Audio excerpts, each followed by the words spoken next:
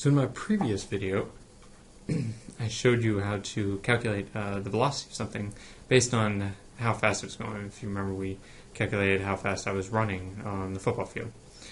But what happens if you're actually changing your velocity? If your velocity is actually changing as you move along, then you're going to need something else called acceleration. So today we're going to talk about that. So we started off with displacement in our last video, where we actually looked at a change in our position, basically. So we moved from one place to another, and right now we're just dealing in one dimension. We're only dealing with things moving in a line.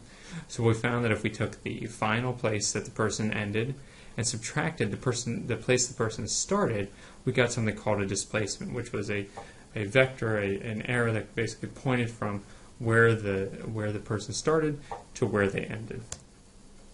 We then, from that, and knowing the time that it took them to go through that displacement, calculated something called velocity, where the velocity was simply the change in the position, or the displacement, over the time it took to go for that displacement. So we basically took the final position minus the initial position, the final time, basically the time we're at that final position, minus the time at the beginning, or at that initial position, subtracted the two, and that gave us our velocity. So in a similar way, if something's actually changing velocity, we can find its acceleration.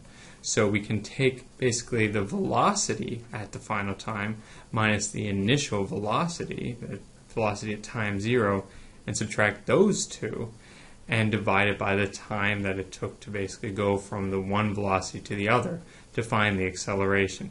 You can actually keep doing this over and over again. There are different names for the things as we go along. Generally, though, in this class, we're only going to deal with things up to acceleration. We're going to have things that have constant acceleration. We're not going to have things that have changing acceleration. And so this is kind of the last one you have to learn. So to give you a quick example on how to calculate acceleration, again, it's very similar to calculating the velocity, but let's go ahead and look at Professor Puckett and him driving his car.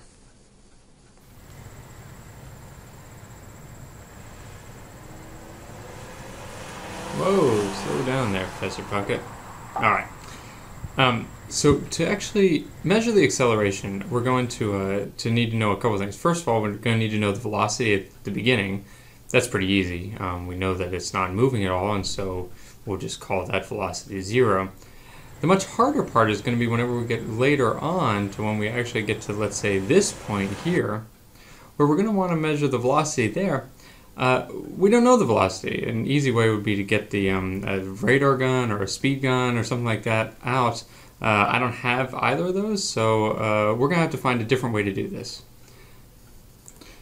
I think the easiest way to do this is to measure the velocity at the end, right near the end of our video, or where we're interested in it, and then we'll just basically use that as a rough estimate for how fast we're going right at the end. To do that, though, we're going to need a couple different times. We're going to need to know basically when the thing starts and gets to the point. So first, let's get our time when we start. There's our time equals 0. Then let's look at what time we get at the next point. That's at t equals 2.7 seconds. And then we have t equals 3.03 seconds. With those three numbers, we should be able to basically figure out everything we need to for the rest of our thing. So let's go over to the over to our whiteboard and figure out how to get this. Okay, so now we're going to go ahead and do our problem. Again, like before, and like we always do whenever we start out a problem, we're going to start by drawing a picture. So let's get a quick picture of what happened. Here's our road. We started with a car over here. I'm a really good car drawer. Look at that. That's Professor Puckett, as you can tell. We started with this not moving. Okay. So this was at t equals 0, and we know that the v at that point was equal to 0. And I'm just going to call these initial, because I know that I'm going to use this as my initial point. So just put a 0 for initial. Okay. And then at some later point, we had the car over here, which is where we're interested in it, basically when it crossed the middle of the video. And there it is there. it has now some velocity. I would draw the velocity over here normally, but I can also draw it behind it. Doesn't really matter. And I'm going to label this V2 for reasons that will become apparent pretty quickly.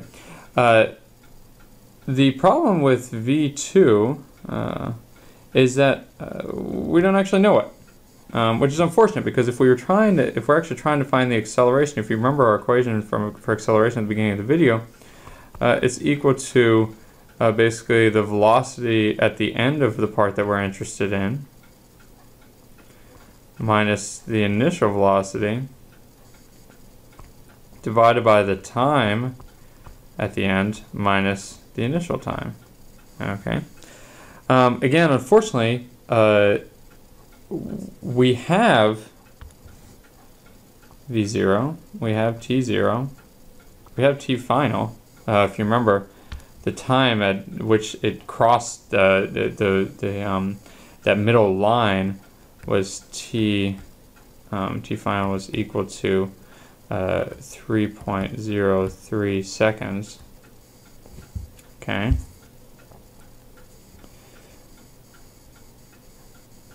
But we don't have V final. Now, like I said, there's no real way for us to find exactly what V final is. If I had a radar gun or something, we could have actually measured it. We're going to do something else instead. If you remember, we took the time of 3 data points. The last 2 data points were basically, so this was whenever the wheel basically touched that point that we were interested in. But we also had the time when the car passed a point right before that, basically where it passed the beginning of a parking spot. So we know basically the time, and I'm just going to call this T1 of when it passed the beginning parking spot was equal to 2.70 seconds. And so, because we have the time when it passed that one, we still don't have the velocity, but we do know the distance between this one and this one. And so, just like we did in our last video, we can actually find the approximate velocity the car had right near the end of the point that we're interested in. And so that'll give us a velocity to actually work with. It's not going to be the exact velocity, but it's going to be pretty close to the final velocity at this point, at the point T final. And so hopefully we'll go ahead and do that, and then we'll figure out what our V final is, and then once we find out our V final, then we'll be able to find our acceleration. Okay, so let's go ahead and start doing that. To do that, though, we're going to need a little bit more information. Now, if we go back to the video, you can go ahead and count, and you'll notice that there are 1, 2, 3, 4, 5 basically parking spaces that Professor Puckett traveled in the time from T0 to the T final. And there, of course, are 4 between where he started and T initial. So we're going to need that kind of information to figure things out. So let's go ahead and calculate the final velocity first. So let's look at our equation for velocity. If you remember, our equation for velocity is basically the x. The x at one point, so they've been using x final minus x initial divided by the time final minus the time initial. So it's the final the final position minus the initial position divided by the final time minus the initial time. Now for us, we're only interested in, what we're trying to do right now is calculate basically this part of our equation. We're basically just going back and doing the same calculation we did in the last video. And so our final time and final position is the same final time and final position that we talked about before. But the initial time is actually, you know, our middle time, basically that time, the second data point that we're basically interested in. And so if you want to, we could go ahead and just redraw this problem, just looking at kind of this smaller problem that we're doing, which is trying to find the velocity, where we basically have gone from, you know, this point at 3.03 seconds and starting at 2.7 seconds. And then we can also look at what the distances are. Again, there are four. So let's go ahead and get our coordinate system started out. I'm going to call this point right here, basically where the car starts, x equals 0. All right. I'm going to call, and that once you do that, this point, normally we set up a coordinate system where this is positive x and this direction is positive y. Okay. I don't know why I can't draw a y, but that's normally positive y. And so this point, again, there are 4 parking spaces to the left at this point. So basically, and it turns out that one of our parking spaces I actually measured is about 2.74 meters. And so if we go ahead and do 4 times 2.74, we can get the distance. And so it turns out that this distance from our x equals 0 to where our car reached at 2.7 seconds is 10 point, so x1 is equal to 10.96 meters. All right. And then this point right here is just one more parking space, our final point. And so that's 13.7 meters. Okay? And so now we have kind of all the information we need. So again, this final distance right here is x final is equal to, and we're going to put negatives in front of those because again, we've defined the right as positive x, so the left is negative x. So this x final is minus 13.7 meters, and this x initial, or x1 we've been calling it, is equal to 10.96 meters. Okay, so now we can go ahead and find what our final velocity approximately is. Again, this is approximately. Because again, we're not calculating the actual final velocity, we're just getting approximately what it was at the end. And so we're going to get that just by taking 10 point, nope, that's not right. Let's see.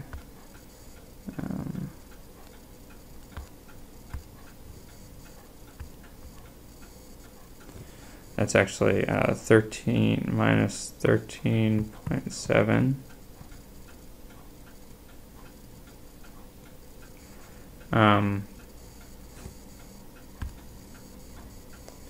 And we're then going to subtract minus 10.96 meters. Alright, so that's the x final minus the x initial. Okay.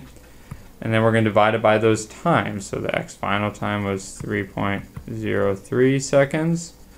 And then we subtract 2.70 seconds.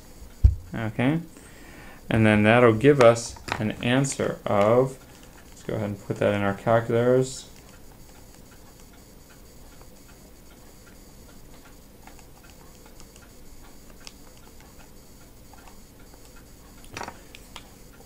Negative 8.3 meters per second.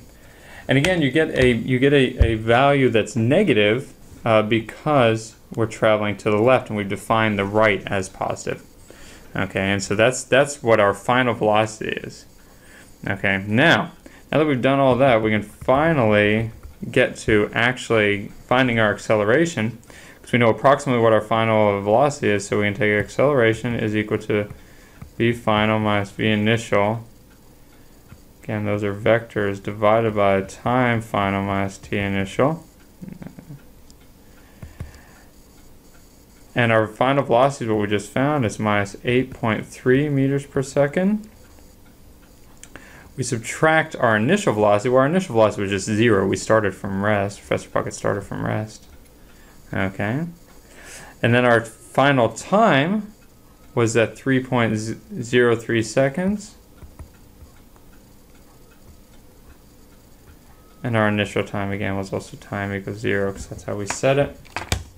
So if we take that and calculate it out, we get that our acceleration is approximately equal to 2.74 meters per second squared. Okay? And that's our final answer for the acceleration, with one caveat, which is that I lost my minus sign. Well, it's minus 2.74 meters per second squared.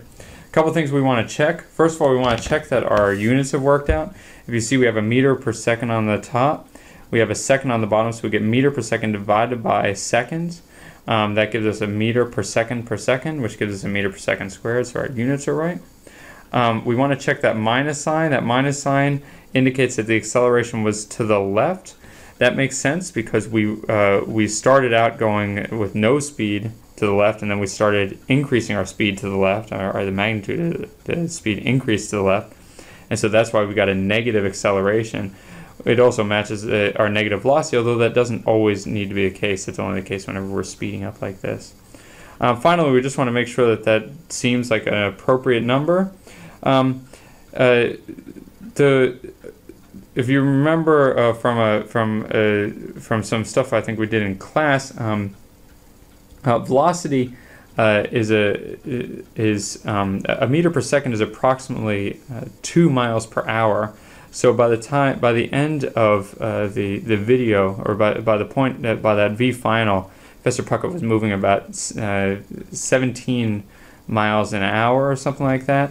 And what this means that he's increasing, the acceleration means that he's increasing about 2 times 2.7, or about 5 miles per hour per second. So he's getting an extra 5 miles per hour every second, which seems about right. That means that to get to 60 miles an hour, it's going to be 60 divided by 5, which is about 12. It's going to take him about 12 seconds to get up to 60 miles per hour, which is pretty slow, but also I don't think he was accelerating that fast in his vehicle. So again, all of our numbers seem to make sense.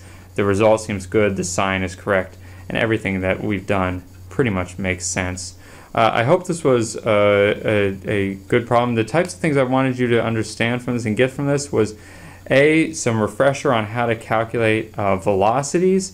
The other thing was how to break up a complicated problem that's had 3 different steps into smaller problems. Again, we first found approximately the final velocity by using the average velocity between the two points near the end, and then found the acceleration from there.